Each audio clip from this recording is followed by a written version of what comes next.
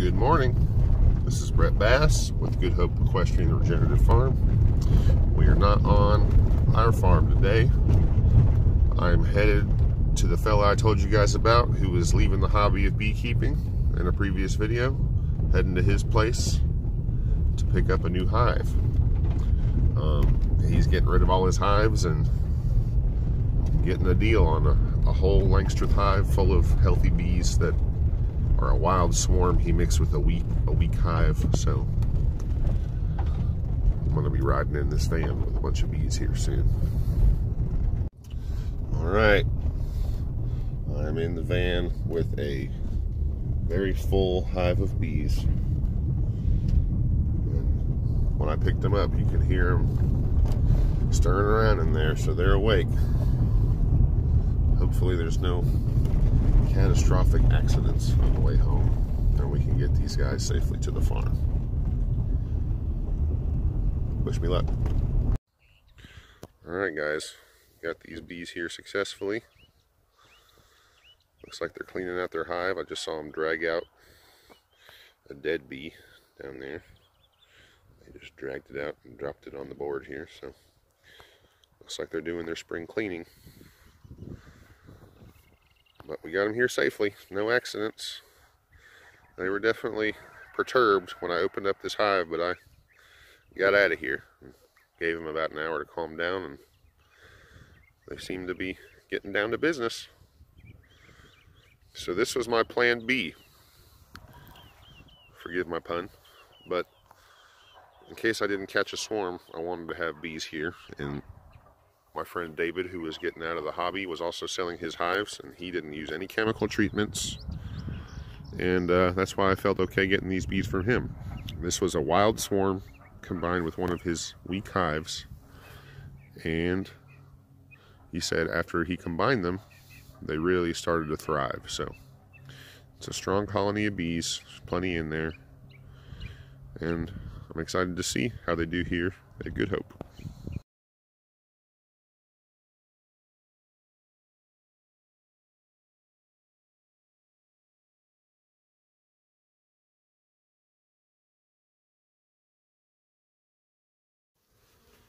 Alright guys, today we're going to be doing our first hive inspection on the new hive I just picked up. It's a perfect day for it. No clouds in the sky, nice and sunny, nice low wind. I'm putting my glove back on now from starting the camera. We're going to get our smoker started.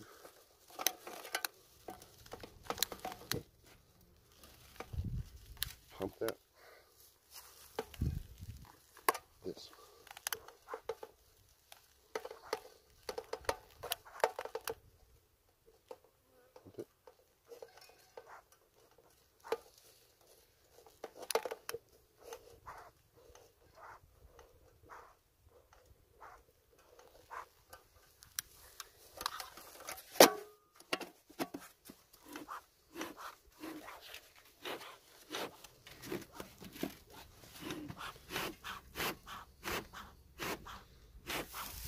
Alright, give them a little smoke.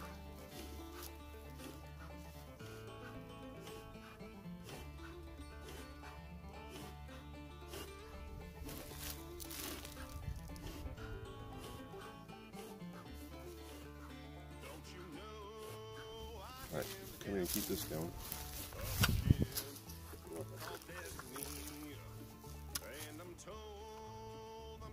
Do our wrap.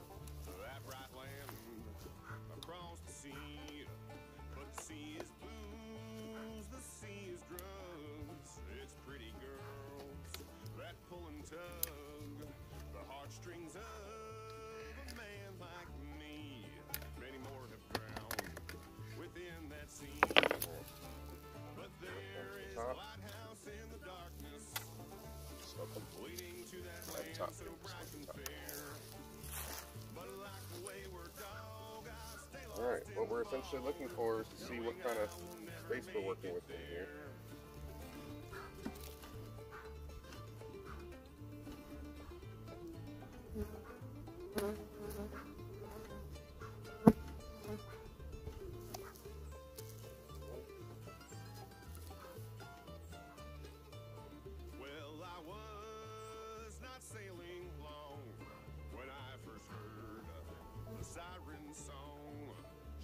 so smooth and sweet to me, and lured me near her cave by the sea.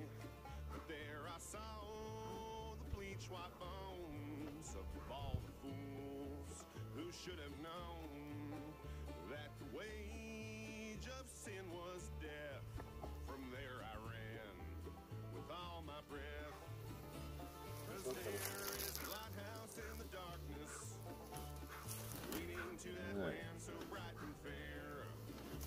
But like a wayward dog, I stay lost. As you can see, there's a very healthy amount of bees, and they've got space for more nectar and more honey. There's some capped honey in there, and some uncapped.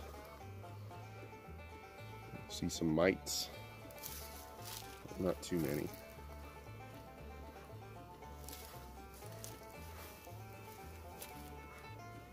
Then one day I'll die alone. I know what I am. My fate is known.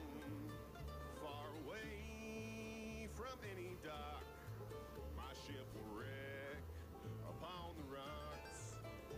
As the water fills my lungs, I see the eyes. Check this side. And forked tongue. The serpent rises from the deep. As it drags me down, I look up and see that there is a lighthouse in the darkness, leading to that land so bright and fair. But like a wayward dog, I stay lost in the fog, knowing I will never make it there.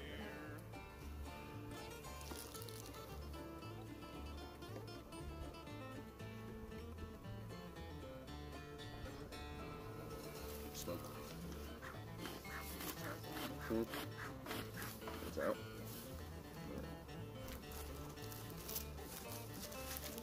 They're putting nectar in here, y'all. It's a very healthy amount of bees in here, that's for sure. That's like all capped honey on that side.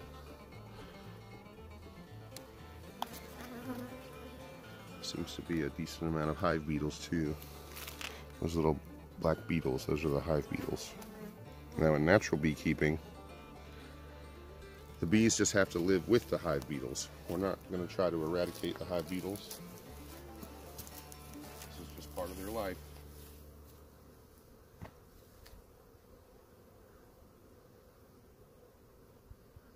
Put that back in.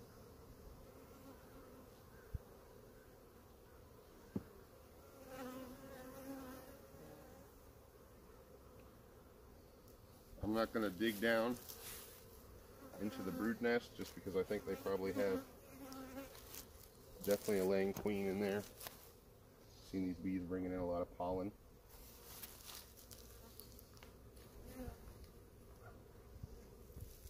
Yep, there's definitely pollen all over their legs on some of these bees, so that's typically a good sign of a laying queen.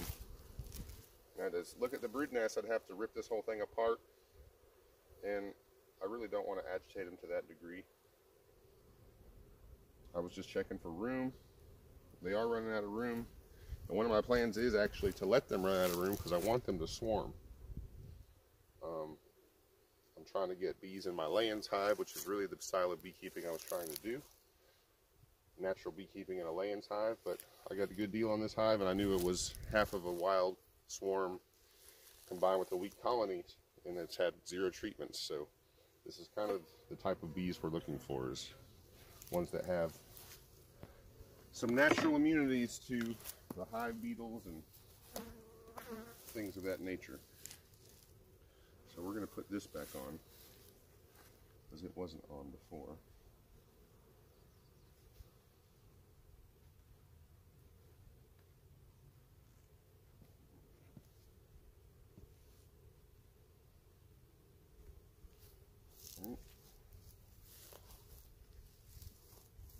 Put the top back on.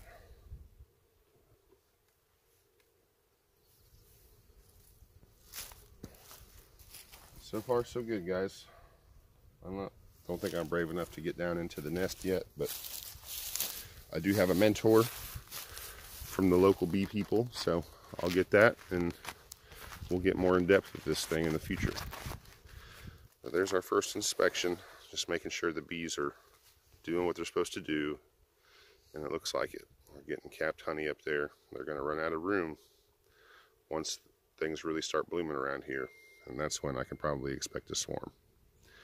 All right, folks, this is Brett Bass with Good Hope Equestrian Regenerative Farm. We'll talk to you soon.